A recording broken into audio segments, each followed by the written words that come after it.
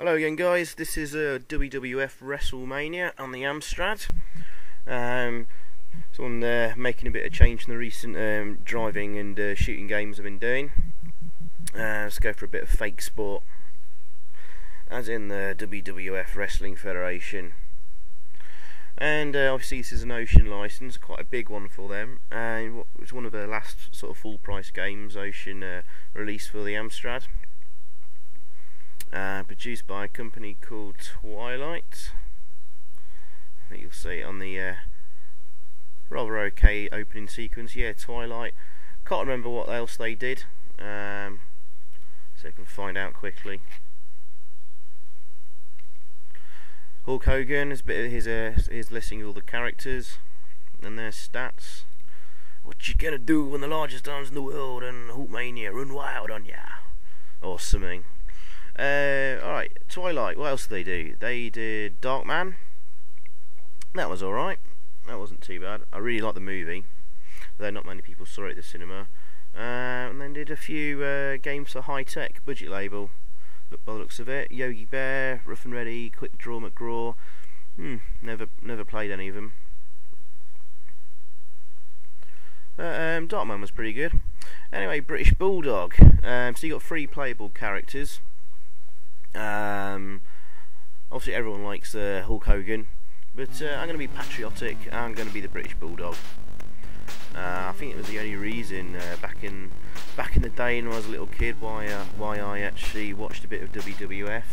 I didn't know it was all fake and choreographed, you know. But as soon as I saw there was a British guy in it, in this big, you know, it was a huge fad at the time, you know. I guess it still is to a bit of an extent, though it's kind of faded from grace recently, I would have thought. Seeing as a British guy in there, I got really excited as a kid, so he became a favourite wrestler, along with The Undertaker, I think, and who was the cop? I think it was the Big Boss Man, wasn't it? Can't remember now. Yeah, I'm sure it was a Big Boss Man. But I didn't have a satellite TV at the time, so I had to go around a mate's house to watch it, which only rarely happened, so I got pretty bored of it fairly quickly. I moved on to real sport, like football and stuff. Sorry if you're a wrestling fan. You know, it's fun, it's pantomime, it's theatre, you know, just don't tell me it's a real sport. I'll probably get slagged off in the comments for saying that by some mad wrestling fans. Alright, on to our first opponent, and a bit of a silly thing here, you shout insults back at each other, so you just select your reply, and I'll choose that one. I started at the bottom and I climbed the ladder all the way up to the top, and now I'm going to beat guys like you, Mr. Perfect. Yeah, not the best response in the world. Anyway, enough about that, let's get on to the real fighting. And bear in mind, if you had this on cassette, you had to load them up all separately each time before a match. Bloody annoying. Thank God we're playing this on disc. Well, via the power of emulators. Anyway, I find this game pretty easy. So yeah, when you play, your 2 fighters get close together, waggle the joysticks when you get in a grappling thing. A little bit more difficult on the keyboard, so I've had to put my left and right keys near my fire button on the keyboard, so I'm get ready to hammer it. But if you time it right, you can just do drop kicks all the time like that. You won't get away with it on the sort of later fighters. There's only 5 fighters in the game. Who've we got?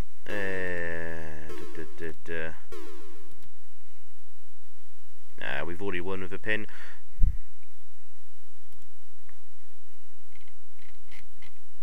So who we got? That was Mr. Perfect. Next up is the Warlord, and then we'll do a little shouty match of him now. After him, the $1 Million Man, the Mountie, and then finally Sergeant Slaughter. So you've only got 5 fighters in the game.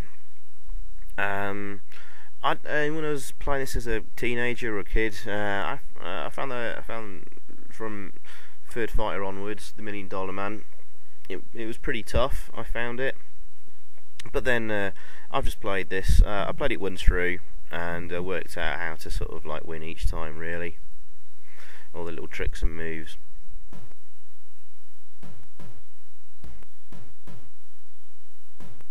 And complete this all the way through about losing a credit and continue.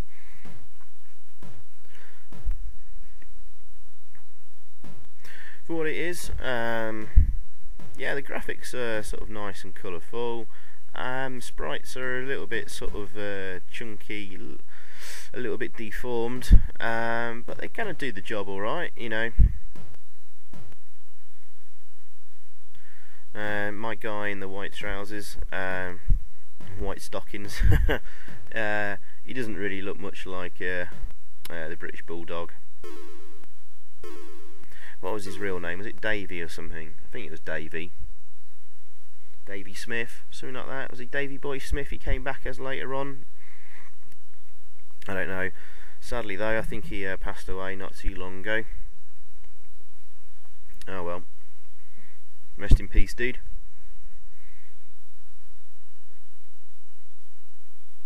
So we're on to the $1 Million Man.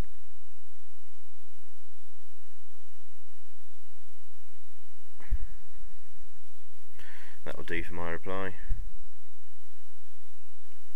So look at this Union Jack, carry and tremble, because I will defeat you.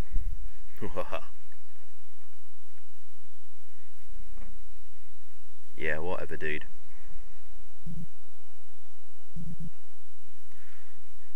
Okay, this is where it starts getting a little bit more difficult. He's learning to move out the way. But he's still standing there taking my drop kicks.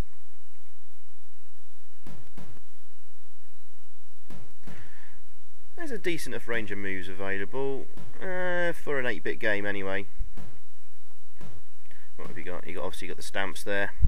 You can run and do flying kicks and flying knees. You can kick and punch. That's about it, really, I suppose. Obviously, if you win the you win the waggle the joystick moment there, you perform your move. My British Bulldog, that's apparently a running power slam. Okay. Ultimate Warrior is a gorilla press, and Hulk Hogan has a leg drop off the ropes. Okay. Perhaps that's not the special moves, but that's what it says in the menu. Sorry, in the instructions.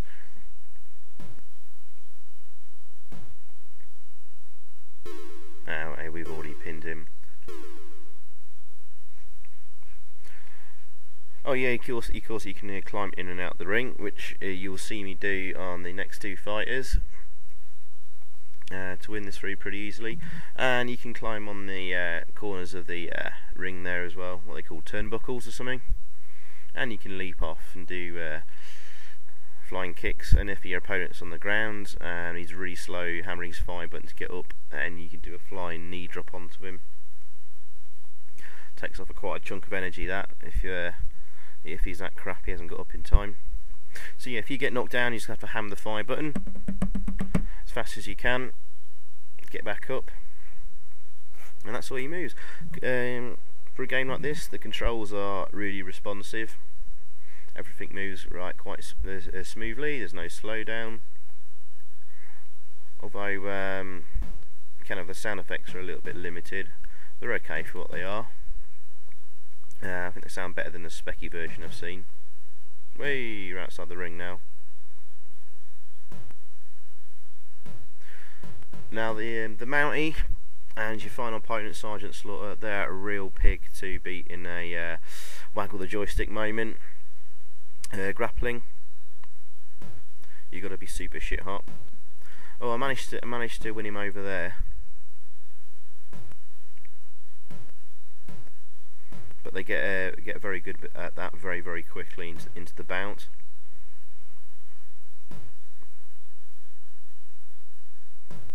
Don't stay out the ring for more than 20 seconds.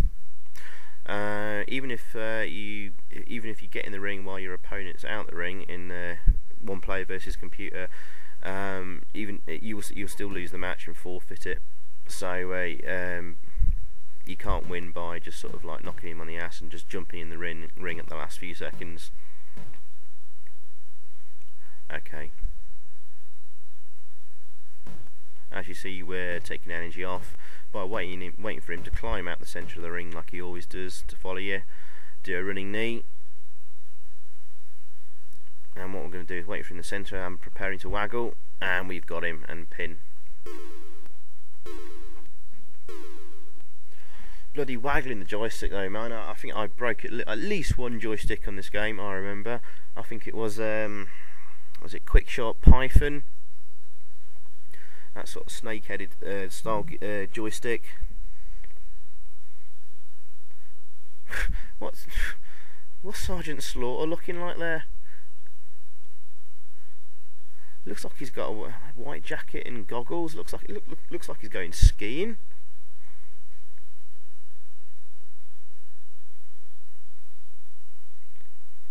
Sure, he always wore a camo sort of like vest and drill instructor's hat. Yeah, why is he going skiing? Oh well, stupid graphics artists. The game could have done with some music whilst the bout's going on though.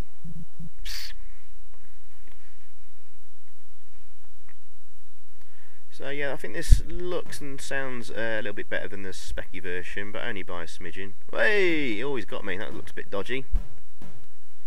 I haven't seen the Commodore 64 version playing. I haven't found a video on YouTube of it.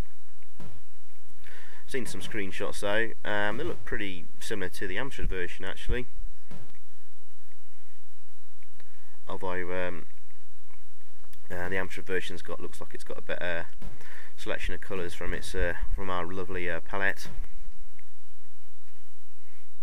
Well, I don't like the icons for our players above the energy bars there. British Bulldog looks like a monkey.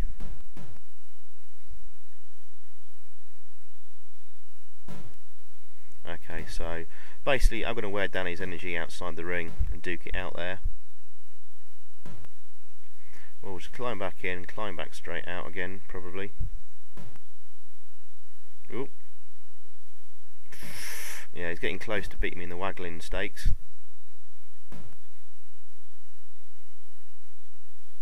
Right, let's drain some of his energy out of there.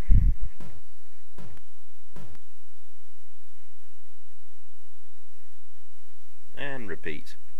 Oh!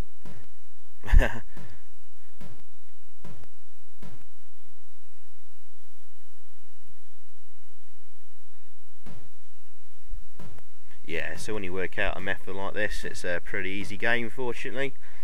It's probably good fun in 2 players, though. Never actually tried this one with a mate at all. This might be actually quite good fun in 2 player.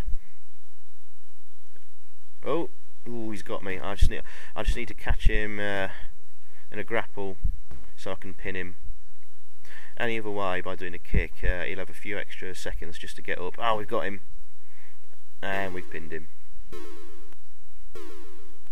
Hey, it's a pin. And that's it, we've won.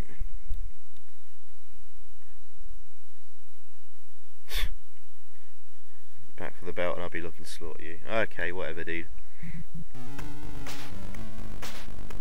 And we win the WWF Wrestlemania title belt, whatever it is. Yay. Bit of a crap end game screen, really. Ocean Times. What they're saying, this is supposed to be like a newspaper page or something. They could have made an effort and made it more look like a newspaper. They did that with the Untouchables game anyway, have you seen that? So, same type of music. And that's it. And by the way, the game locks up here. You can't press any key to go back to the menu and start again, I think. I was hammering the keyboard here. So you're stuck with this crap music and crap ending. So there you go. Alright, overall 6.5 out of 10. Maybe a 7 for 2-player mode, because that's pretty good fun. Yeah, 7 out of 10. Alright, thanks for watching, and see you next time. Cheers, bye.